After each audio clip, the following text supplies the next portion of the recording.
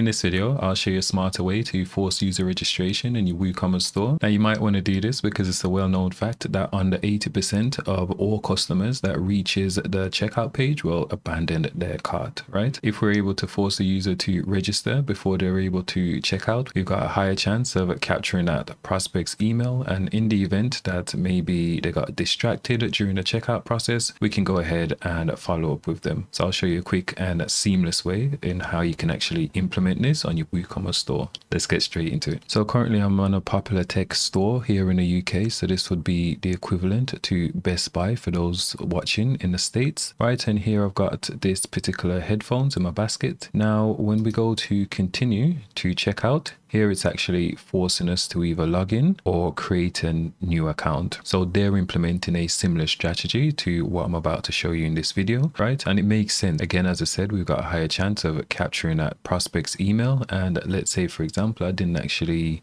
complete this order, then they're able to follow up with me, maybe with a discount code to prompt me to complete that purchase, right? I'll show you a more seamless way in how you can actually do this on your checkout store. So let me show you what we'll do, and then I'll show you how we'll do it. Okay, so here we are on our demo site, and what we're going to do is, let's say for example, we've got a new customer purchasing on our website. Then all we need them to do is just go ahead and enter in their email address, right? So for example, test.test.com, and the checkout will automatically check to see if they've got an account on the system with us. If they've got an account, then there'll be a password field here, so they can go ahead and actually log into their account. If they don't have an account with us, then once they click this agree to our terms and condition, and then obviously in your terms and condition, you'll basically state that by them agreeing to the terms and condition, we'll automatically create an account on their behalf, all right? So this streamlines the user experience massively, and you'll definitely see a dramatic increase in your conversion rate. So we'll agree to our terms and condition.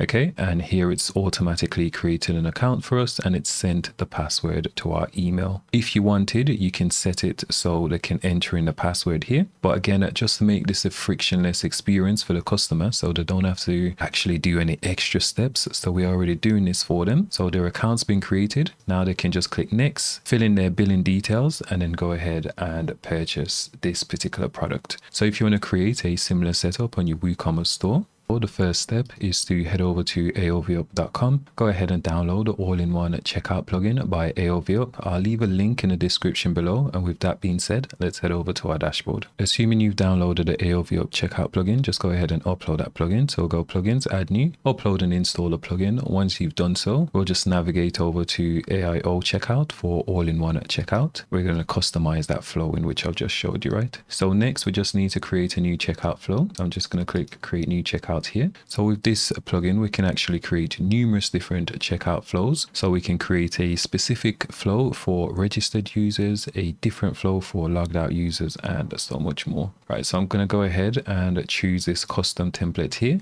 There is an update that we're working on that once you select this template here, there'll be a option to edit the design. Then it will pop up and you'll be able to customize the design from here. Alternatively, you can just create one from scratch using your favorite page builder, whether that's Gutenberg, Divi, or so on, okay? But we keep it super simple for now. We actually recommend just using our custom template. I'm going to navigate over to the thank you page. So you can use your theme's default layout, or you can use one of our custom layout, or even create one from scratch. Let's go ahead and click on fields. This is where the magic will happen, right? So I'm going to create a multi-step checkout. So I'm just going to add a new step here. Let's navigate back over to step 1. So I'm going to specify that I want this right sidebar area here to display on all steps, okay? Because this will host our order summary information. So I'm going to create a new section. I'm going to drag this section over here to the left, and this email field. So again, this is the default WooCommerce email field. This is important. So I'm going to add it on this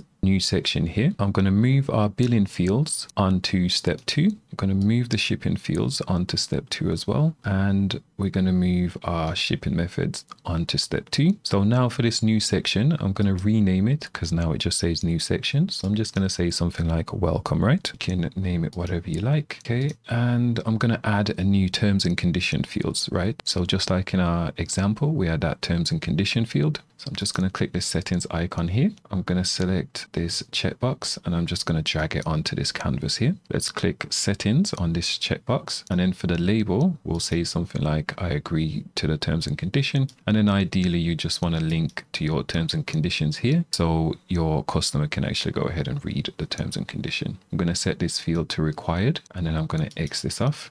Now I'm going to click on this email field, and here I'm going to enable this option where it says enable login/registration.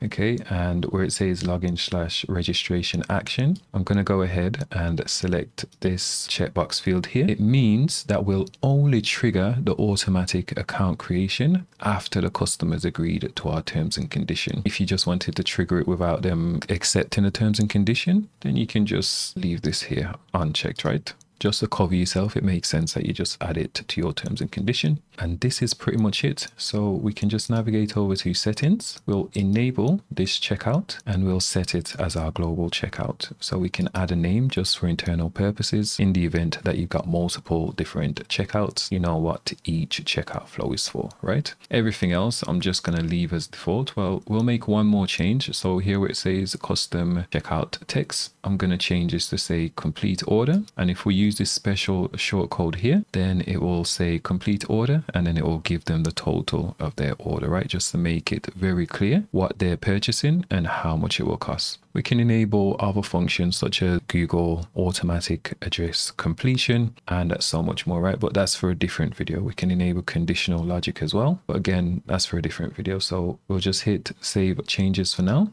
Okay, and let's go ahead and test our checkout flow again. Okay, and then here we've got the flow. So let's go ahead and actually enter in that test email that we actually entered in the intro. So let's go test@test.com and let's agree to the terms and condition.